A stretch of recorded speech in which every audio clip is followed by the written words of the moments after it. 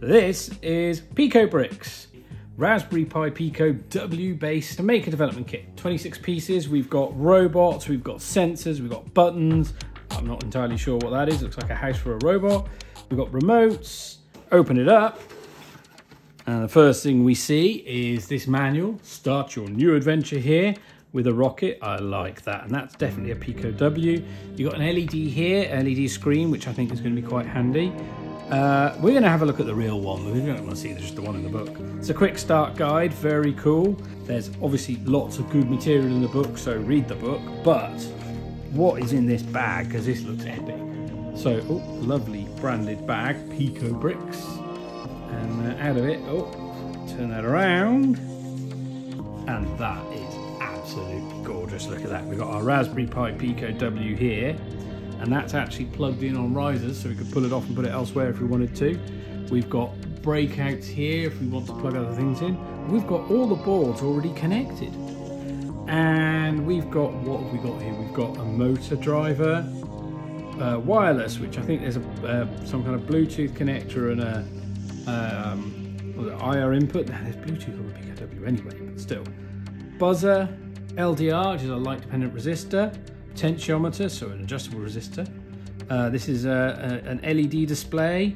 We've got an RGB LED, we've got a button and another LED here. This is a humidity, temperature and humidity sensor and a relay. And these are all connected, so these don't just physically connect. These here are data bus connections, and it says which GPIO pins are being used for which devices here as well, which makes programming nice and easy. You can use these perforations to snap it off and use these in separate projects if you want to. I'm quite happy to keep it in this board because I think this is a really nice presentation. And look, there's plenty of spare space. There's a reset button, which is cool. And there's an area here to plug in batteries if you want to battery power it too. There's a couple of tiny jumpers for the motors as well. And there's a proto board in case you want to add your own. I guess you have to pop it out of its container to get to that to be able to solder underneath. Ah, this is amazing. Okay, what else have we got? Because this box is quite a lot in this box. I think there's definitely much more in this, and we can work out which kit I think I've got here, the Zero to Hero, but let's find out what we've got. So we have, that is a motor with a propeller, so we can make fan examples. We've got 3 AA battery box, so we can do kind of 4.5 volts, brilliant. 2 servo motors, awesome, so I can do servo motor experiments. This is going to be great in front of a student. So look, we got here, so this is a stand. So this is like a desk stand, so we could stand it on the desk like this. And so I could use this perhaps when teaching students how to program each of these modules, with it stood up almost like a dashboard or something to play with. We've got here NFC module, so we've got an NFC reader, we've got a key ring and a card. That's so awesome. We've got, okay, so this is the remote, which we control that IR with. Right, got you, so you kind of set that up and point it there. Nice. What's this? This is flammable gas and smoke detector. We've got, okay, so these are your connectors, so 4-pin, so F to F, okay, female to female. And they are some kind of 4-pin, I think there's some kind of JST. I'm not sure, I don't think it's quite the same as the Quest connectors, they look too big. There's, okay, PH2, so they're 2mm JST PHs, but there's a 2.54 converter cable, so we've got 4 here where we can kind of escape hatch and break out of the system into other stuff. Very cool, bring your own sensors or something.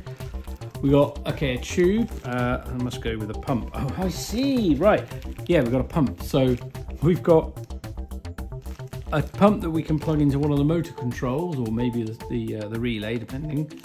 And then we've got this tube, so we could possibly take this tube and plug it into the pump and pump water or pump something away. I don't know if it's water or air, maybe it's only air. Or oh, it says 120 litres per hour pump. Nice. That is a pan and tilt kit, awesome. So we connect that with the servos to get pan and tilt. I like those. We've got another battery box, so this is 2 AAA, which means we get our 3 volts from there. Lots of DuPont cables, straight. Yeah, okay, fair enough. What's this? A sound sensor, microphone sensor. I think this is a sound level sensor, so I don't think it's a microphone for if you like decoding anything or decoding speech or something crazy like that. I think this is just if it's loud enough, it will respond and you get a signal, which is still a cool thing to program. You can have a robot you clap. Oh, that's your venerable HCSR04, so that's our distance sensor, ultrasonic distance sensor. I'm hoping what they've shipped here is a 3-volt version, so it'll work well with the Pico. We'll see. We've got, this is a PIR motion sensor with some adjustable settings on the back. Cool, so we can detect motion.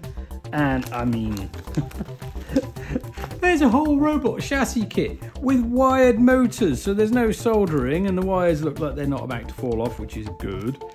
And that's like a laser cut chassis kit. I mean, that's amazing. Just wow. Okay, you got USB cable, fair enough. It's USB micro.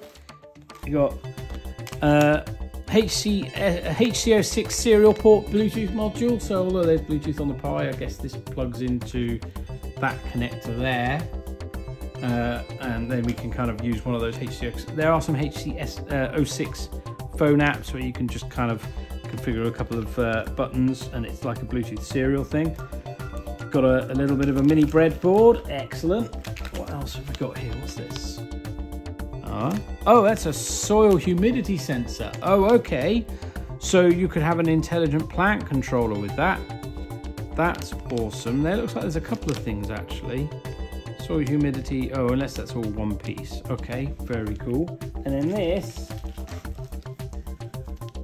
these are wooden parts for, I think this is for our this greenhouse, the artificial greenhouse, so you could go and build that and do some experiments there. And we've got some, okay, that's not a bag, that's a piece of nylon that I think is going to be used to cover the greenhouse, so you build your plant house for that.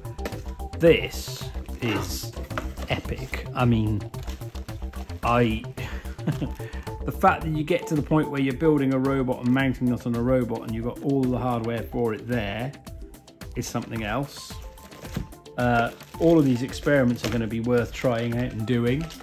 And I'm going to be using this in my lab for, well, experiments I want to do and tests I want to do, but I'm also going to use this with students as well, and let students interact and play with it.